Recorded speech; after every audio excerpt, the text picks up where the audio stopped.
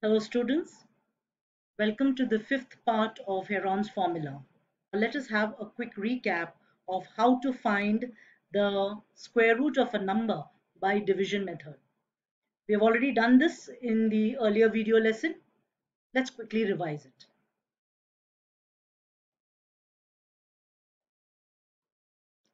Finding the square root of a number by long division method. Now here the number given is 729. It is a perfect square of 27. That means the square root of 729 is 27. Similarly, 33.64. 5.8, the whole square, will give you the number 33.64 because here the remainder is 0, here also the remainder is 0. Now, why is it that we are learning the square root of a number by division method? Many a times when you are solving problems based on Heron's formula, you get the area of the triangle in roots. You could get the answer as 20 root 3 or 80 root 6. So, do you have to leave the answer as it is or do you need to solve it further? It depends on the question. If the question tells you to find the area in decimals, then obviously you have to calculate further. So it is imperative that you know how to find the square root of a number by division method. So 729 units, tens and hundreds. So this you are going to pair it. So 7 remains alone. You put a bar on top and here units and tens together, so 29. And then 2 into 2 gives you 4. You take the square of the number. You cannot take 3 because 3 3s are 9, which is a number greater than 7. I've explained this in the earlier video lessons also. So when you subtract 4 from 7, you get 3. Bring down the numbers, these two. Okay, that is this entire pair, bring it together, so you get the number as 29. Now you have multiplied by 2, so you have to add 2 here, so 2 plus 2 is 4.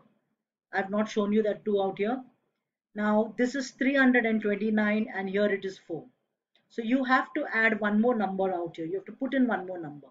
So if you do 47 into 7, you get 329. But if you put the number 8 out here, you will get a number greater than 329. So you cannot take it. So 47 into 7 is 329.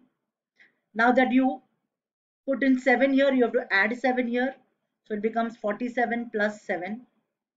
Add that number and put it here.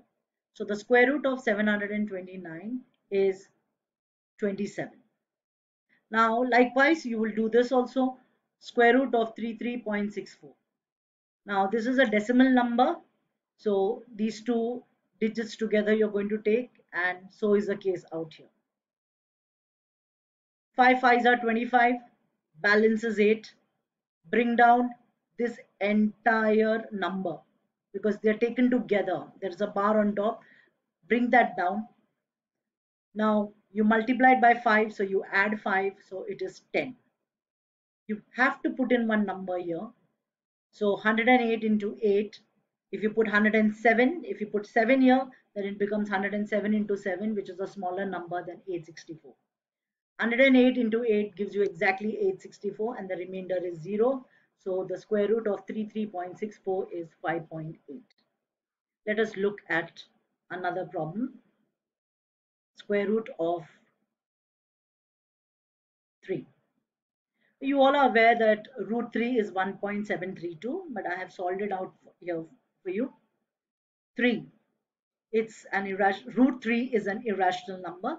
So square root of 3, so I write the number 3 out here, point, add how many of zeros you want. I'm doing it up to 3 digits after the decimal. Okay, so 1 into 1 is 1, 3 minus 1 is 2. I have multiplied by 1, so I have to add 1 to it. 1 plus 1 gives you 2. Now bring down these two numbers. It's a pair. So bring them down, so you get 2 zeros.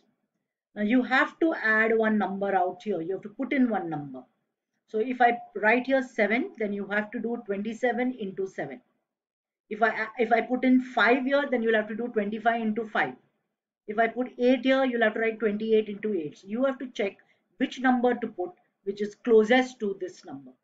So 27 into 7 is 189. The number you wrote here, the quotient was 7. So you have to add 7 to it. When you add 7 to it, you get 34. When you subtract, you get 11. So 34 here and 11 here. Now what does the rule say? Continue doing it. Bring down the other numbers. So 0, you bring down this 0. You already know you have to put a decimal place here. Okay. So bring down the zeros. You have to put in one number out here. The number that I put here is 3, because if I put here 4, it becomes 344 into 4, which is a number greater than this. So the number that I add out here is 3.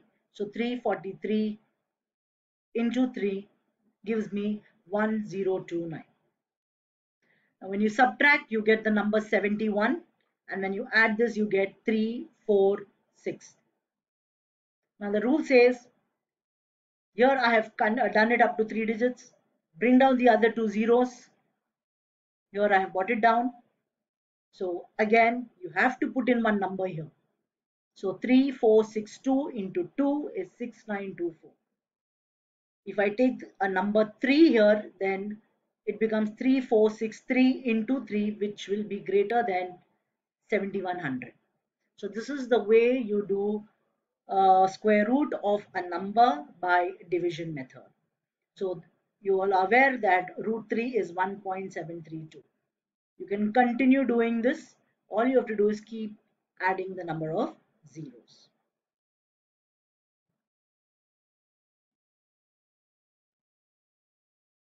Now this is the 9th question from exercise 12.2. It is a very important question.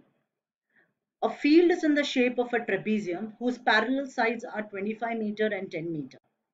The non-parallel sides are 14 and 13 meter. You have to find the area of the field. This is the 9th question. Students, diagram is not given in the textbook. You have to draw the diagram. So this is the way you're going to draw it. A field in the shape of a trapezium. So take a trapezium. I've taken trapezium A, B, C, D. And parallel sides are 25 and 10. Now, if you look at the diagram, DC is longer than AB. So obviously length DC is taken as 25 meter. The whole thing is 25 meter. And one of the parallel side is 10 meter. So AB is equal to 10 meter. You have to find the area of the field. You have to find the area of this quadrilateral ABCD, which is a trapezium. You can even draw it like this. This is also a trapezium. Here, of course, I've just written the answers out here. Now, let us solve this problem. In order to find the area of this quadrilateral ABCD, we will break it into steps. First, we will prove this quadrilateral ABED is a parallelogram. Now, when does a quadrilateral become a parallelogram? A quadrilateral becomes a parallelogram when both the pairs of opposite sides are parallel. So, AB is parallel to DC because the entire figure is a trapezium. And in a trapezium, this pair of opposite side is parallel. So if AB is parallel to DC, then AB will be parallel to DE because D dash E dash C is in between D and C. So that is mentioned out here. AB is parallel to DE. Now, AD and BE, how do they become parallel? That is by way of construction. So you have to construct BE parallel AD. So AD parallel BE by construction, and AB is parallel to DE, which we have already proved. Since both the pairs of opposite sides are parallel, the figure becomes a parallelogram. So we have proved quadrilateral ABED is a parallelogram. So that is the first step. Now let us find out the missing values. It is given in the question that this side DC, the whole thing, one of the parallel side is 25. Now this AD is 13. It is already given. If AD is 13, what will be BE? That will also be 13 because opposite sides of a parallelogram are equal. Likewise, one of the parallel side given is 10. So AB is 10, therefore DE will also be 10. Both the opposite sides, they are going to be congruent because it is a parallelogram. So 13, 13, 10, 10. The whole thing is 25. DE is 10. So what will be EC? EC is DC minus ED. So it is equal to 15 meter. So we have got the missing values. AD is 13. BE is 13. DE is 10 because this is 10 and EC is the balance, that is 15.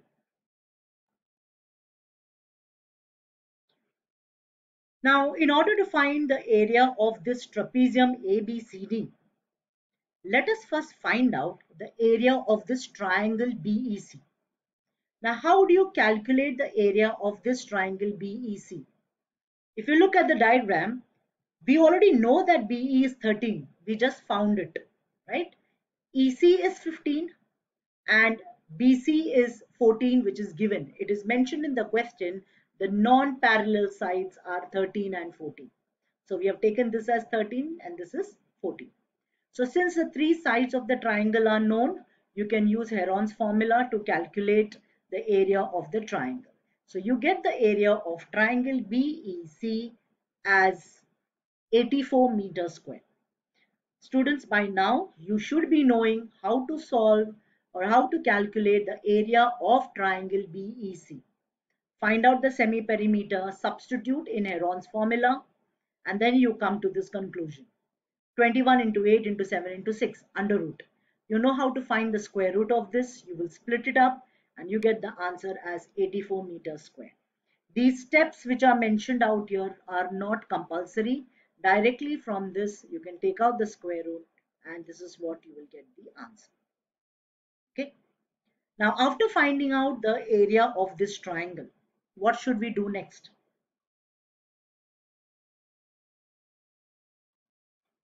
This is the second part. Look at triangle BEC. We find now the height of this triangle BEC. So you take this as the height, BF is the height. Now why is it that you need to find out the height of this triangle BEC? Because the formula for area of a trapezium is half into sum of the parallel sides into height. So let us find the height, that is, let us find out this height BF.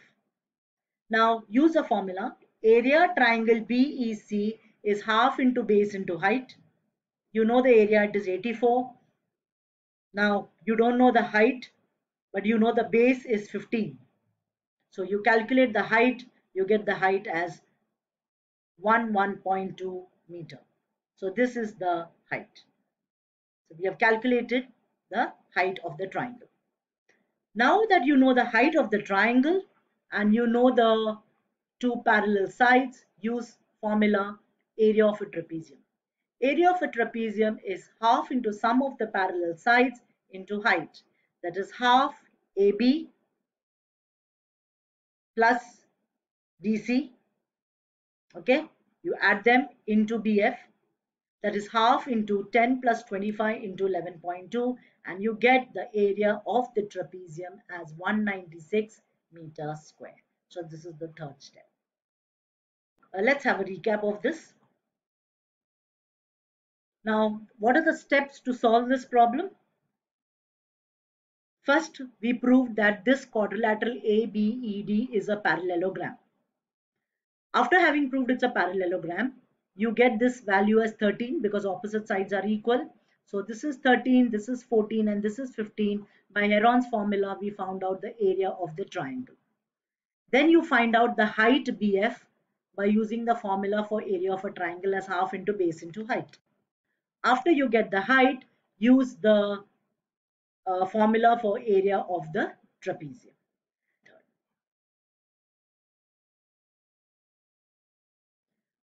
Students, this is a homework question. In this quadrilateral ABCD, which is a parallelogram, these three sides are given. You have to calculate the area of the parallelogram.